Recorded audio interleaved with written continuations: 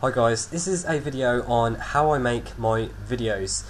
This is slightly different from my other one because I'm actually talking about rules that I follow when I make my videos. I do all this automatically, but I've written them down for the sake of helping other users who are considering making videos, people who have made videos but they've not been well received, or just people who haven't even thought about making videos, because I strongly recommend anybody, every single one of you, you are capable of making a video on YouTube as long as you've got the equipment. Then there are several benefits which I shall explain at the end. Okay, so this is more aimed towards tutorials, but it can be used for any video at all. Okay, so before you even start the video, find something you love or know lots about. So if you want to talk about a specific topic that you know lots about and you want to share it with people, you want to teach people, you want to show a better way of doing something, it's well worth making a video about. And if you're really passionate about that, it will come across in the video, and then you'll have people that will look up to you and respect you for making the videos. There's no point making videos on something you're not interested in. So if I was to make something about apples, just make a random video about apples, I'm not interested in apples, as in the fruit, not the computer. I'm not interested in apples, and it will come across in my video. If I just say this is an apple, it comes in different flavours. So it wouldn't come across as, you've got to find something you're really passionate about. For me, it's computers, and I'm sure it's for you guys as well, because you're all subscribed to me and you're all watching my videos. Look at other people's videos. I've made a video previously called Gurus Like Me. Now that was there for quite a few reasons. One was to show people that there are other people like me, and another one was to, for this video, for people to go back to that other video, I'll link it in the description, and go through all the people who are making videos on tutorials and various things, and see how they're making them, so then you can think about how you make them yourself. Research things if needed. If you are passionate about a subject but you're not that knowledgeable about it, hit Google, hit websites, hit as much as you can so you can cram as much information in that video. You'll notice that I'm saying so much information in this video because I've got it all written down. It's just to portray to people and show people that I know what I'm talking about. In this case it's making videos, because I've made 300, so that's that. Also make sure you have a good understanding. If you pause halfway through your video, if you say yes, so this is a program, it's really good, and it kind of takes pictures, sort of thing, like, yeah, so it's going to sound bad if you don't understand what you're talking about. And also, if you portray false information, you'll find that people will not be happy, even if it's by one sentence. I actually did this. In a previous video I talked about a subject, and I said one sentence that was wrong, and it got picked up, and people just hated it, and I got a lot of negative comments for that. But those are the things you should consider before you start. Okay, next. Making the video. So you know what you want to talk about, now you want to make the video. Okay, firstly, make people aware of what the video is about. Now you'll notice I do this on all of my videos. When I start my videos I say, hi guys, this is a video on, and then I say the subject. I do that for a reason, it's just to let people know. If people don't bother to read the description, or if the description is misleading, I just say it in the video so they know what I'm on about. Use a screen recorder or webcam capture utility. I'm actually using a webcam capture now on my desktop, and I'm hoping this works out okay and it's all in sync. If it doesn't, then I'll probably cry, because this is going to be quite a long video. Using a screen recorder is what I use in most of my videos. As you can probably see, it shows all different parts, and I've shown my settings in a previous video, and I'll link that in the description. Provide as much information as possible without going off topic. So you sort of can say all about, I don't know, C++ programming, but if you were to say in your video, oh yeah, and I made a program the other day and it did this and it was really good and I really liked it, that's going off topic. Now it's okay to slightly go off topic, but if you end up going completely off topic, it's going to annoy people. it's best to just keep to what you want to talk about instead of going off topic, if that makes sense. Next, avoid using a text editor. This has got to be the best piece of advice ever. When I see a tutorial on YouTube and I see someone typing out in a text editor such as Notepad, I cry. It's just you just want to cringe, because you're sitting there waiting for someone to type out something that they could have said in about 2 seconds. So when, like me saying, hi, this is a video on blah blah, you're waiting for someone to go HITHIS. It's just so it's irritating, to say the least. Avoid using music. Now this is a fail as well, because when you use music, you'll break copyright anyway, because you haven't got the unless you obviously have permission from the person who you got the music from. It's not good, because usually they're both used together, because then people can't see what you're doing, because you're writing in a text editor and you've got music in the background. That's really, really distracting. Almost as distracting as my hand movement. Anyway, sorry. Speak clearly throughout. Now, people have asked me what my microphone is. This is my microphone. It's crap. It came with my webcam, but I use it and I make sure that the volume is fairly good. I play voice recording back to myself so I can hear myself talk. Now, also, when I do my videos, you can hear that I speak clearly. I try and emphasise what I say, and also slow down sometimes, because some people say I talk a little bit too fast. And what I try to say, also you'll probably notice that when I make my videos, my voice goes a bit high and then a bit low and then a bit high and then a bit low.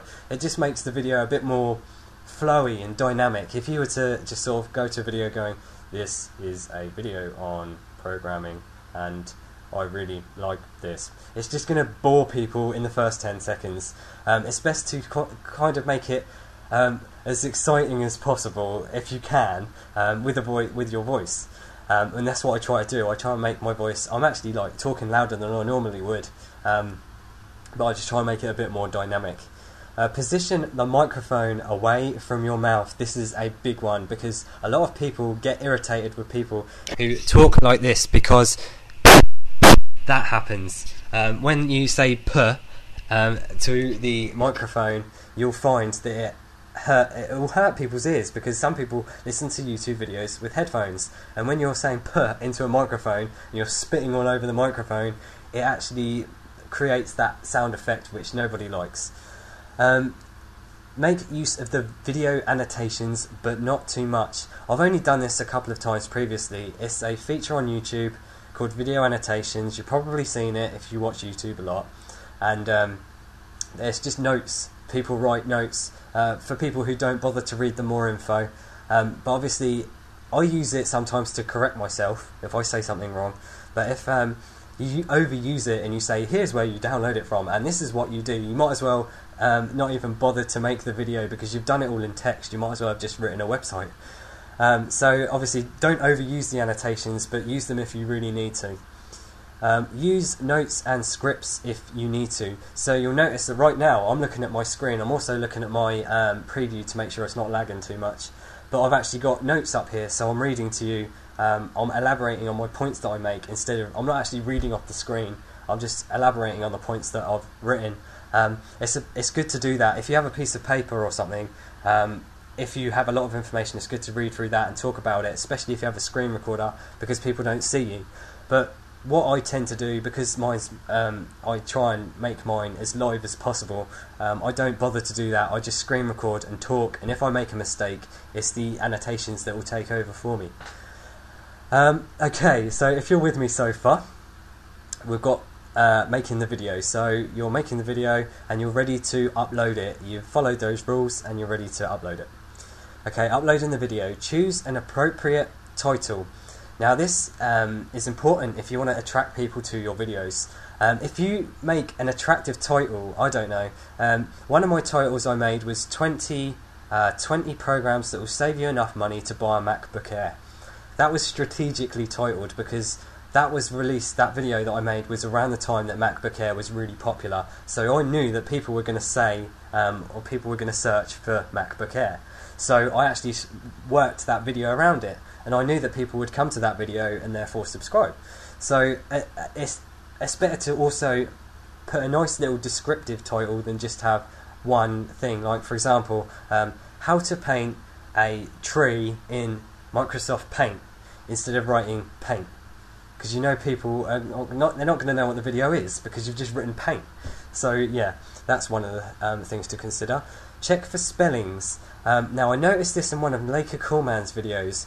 He actually made a spelling mistake, or a couple of spelling mistakes in his title, and didn't realise, left it on for a couple of hours, and people actually rated his video down because his spellings were not correct. So make sure you run it through a spell check if you need to. I don't know, keep to simple words. But yeah, put all information such as links into the description. I've done this on most of my videos, but there are a couple that I've missed it out, and people have said to me, put the links in your description. I just think to myself, oh, I can't believe I forgot, because normally I do it, and then I'm getting told off by people commenting saying to do it in various videos. It's useful if you're showing various services on the web, or if you're showing a program and you want to show people how to download it. Choose appropriate tags. Now this helps if you want people to look at your videos again, but you can then start writing related tags, but nothing too off topic. So for this video I could say videos, tutorials, reviews, producing, making, or something like that. It's not actually a tutorial, well I suppose it is in a way, but it's not actually a tutorial, it's not actually a review, but it's to do with it, so you're using those tags to get your video more views. And that's pretty much it when uploading the video. That's what you've got to consider when you're uploading to YouTube and you see all those features. Okay, attracting users to your videos. So you've made the video, you've uploaded it, and you've got 1 or 2 views. Okay, make responses to other users. Either this could be your opinion or something you've found this related. So for example, with this video, you can use this video if you want. If you want to make your first video ever, respond to this video and say, I don't know, hey Duncan, I'm making my first video, I've followed a couple of your guidelines, this is how it's turned out, what do you think? And then I'll give you a comment. And that means I've viewed your video, and other people will see, as they've seen this video, they'll see the video response, and they'll come on your video as well. So that will give you more views. So you could always, I don't know, as I make videos, make a reply to them every time. You can do it every time if you want, I don't mind. Make a response every time.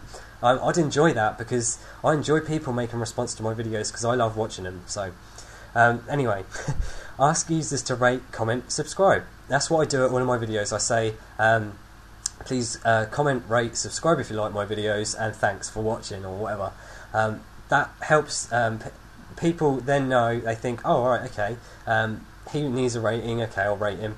A comment, what should I say? And then you say something, and then you think to yourself, the subscribers are the most important, really.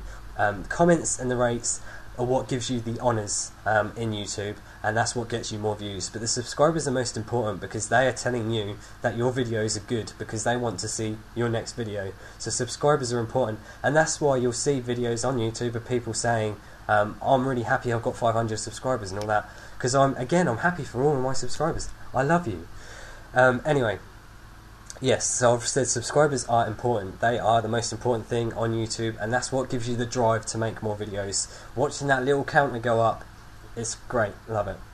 Use social networking or word of mouth. Tell your friends that you've made a video on something, or go on something like Facebook, Twitter, and say, I've made a video, or the actual subject that you made your video, and then link to it, and then people will go onto it. And one view is better than no views, isn't it? So that's well worth doing. Now, I've suggested this before, ping.fm. If you subscribe, if you go onto loads of different sites, you can then put your information for those sites, such as Twitter, Facebook and all that, and then you can post on all of them. So then you can link to your video, and it will go on all of those different accounts, and it will be available all over the web. And that also makes your video linkable by Google and things like that, and then Google will crawl you. Excuse me. Upload more content. If you just make one video and you get a few views, lucky you. But if you keep making videos and try and keep to these rules that I'm saying, or if you try and keep to the style that you want to do, then it will definitely benefit, and you'll get more viewers the more content you upload, and then the more subscribers you get, and then you'll just get a big base of people that enjoy your videos. Don't worry if people are viewing your channel and not subscribing, because if they're not interested, then why have them as a subscriber? Why have them comment on your video? It's just better for them to move on, and then you can attract people who are interested in what you've got to say. That's really, really good. Okay, comments. Ignore the spam, off-topic, unnecessary, negative comments. Now this is important. I actually made this mistake on one of my videos. I actually uploaded a video. I've done it twice, but one was specifically not good, because I uploaded a video saying about a guy who'd written a negative comment on my videos, but because I had so many people watch that, it got really popular on YouTube. It got to, like, I don't know, for the United Kingdom it got to like the second most watched and the second most rated, highest rated even. It was a little bit concerning because a lot of people were watching that and then heading over to that guy's channel and sending proper abuse messages and comments. I'm not sure if I didn't really intend to do that in the first place, but it just ended up happening. The main intention of the video was to show that people like that exist and even target me, and all I'm trying to do is help people. But it turned out to just be a hate video, and I stooped as low as the guy who wrote the comment, and I really shouldn't have made that, but hey. Negative comments still count as a comment, so instead of removing the comments, leave them and block the person. You can block people so they can stop posting on your channel. It still counts as a comment, and it goes into the most discussed honours. So the more comments you get, even if they are negative, you'll still get the views, because they're being commented by people and it's pushing them up the list. These comments are indexed by Google.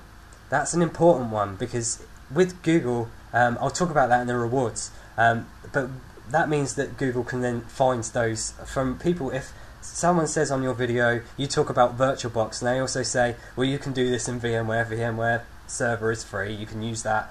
People searching VirtualBox, VMware server free, all in one search or something, may come across your video. So let's move on to the rewards.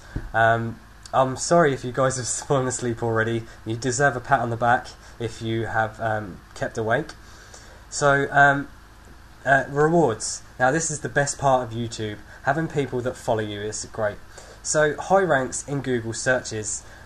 Making a video on something that you're passionate about and you want to get a point across, you can get searched by YouTube. So for example, my video I did on Windows Live Messenger alternatives, if you type that into Google, my video is the first one that comes up. It's great, I love it, because that means that people will get more attracted to that video because it's on Google. And because YouTube is such a highly ranked site, it goes straight to the top. So it's better than writing any post on any blog site or on a website, because it's in video format and it's right at the top of the searches, because YouTube is one of the most popular sites on the web. Appreciation videos. Now I've had quite a few of these, and it's such a good feeling knowing that people enjoy watching your videos. I absolutely love it. I can't get enough of it, and anyone who makes an appreciation video, I comment on theirs and I rate them. They really do deserve the rates and the comments that I make, and obviously you get a good feeling out of it. That's pretty much it. You get a good feeling. People love your videos, that makes you want to make more. Simple as that. Positive comments work in the same way. If someone says thanks in your video, you know that they've gained something from watching your videos, so then you get that feeling of knowing that someone's benefited from what you've said, and again that makes you want to make more videos. Knowing other people, what other users are benefiting from, so that knowing that other people has that knowledge from what you've said, people will then apply it. So if I just give a random example, I did a video on replacing the start menu with the dock, and I noticed on a screenshot that someone left on JCXP, which was the site I recommended before, they actually had the dock replacing the taskbar, and I knew that that was one of mine because it shoe most of the stuff that I shoe in my video. It's great to know that people are applying what I'm saying and it's not just going to waste, and people are enjoying it as well. Learning more from other users. If people leave comments on your video that are they can criticise you, so they say you're speaking too quickly, I can't understand you, that can be used as a positive comment, because then you can think to yourself, right, I'm speaking too quickly, can I improve this for a future video? And it's not just about that as well, it can be about the topic you're talking about. So for example, you talk about Linux and its history, and you miss something really important about it that you didn't know.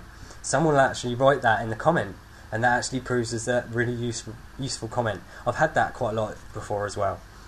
So that's about that's about it really. This has just all been done live. It's well worth doing. If you can make a response to this video, if you've actually made it this far without switching off, make a response to this video, and just, if you're just starting out, just say this is my first video, and then I can show you, I can tell you any improvements that you need to make. If it involves, I don't know, unblurring your camera or making your voice clearer or anything like that, just make a response to this one or any other of my videos. Just even if it's your opinion of something I've said, do that. It's well worth making a video on. So thanks for watching this video. It's a very, very long video. I'm hoping it works and uploads okay. So thanks for watching my video. Please comment, rate, subscribe if you like my videos, and thanks again.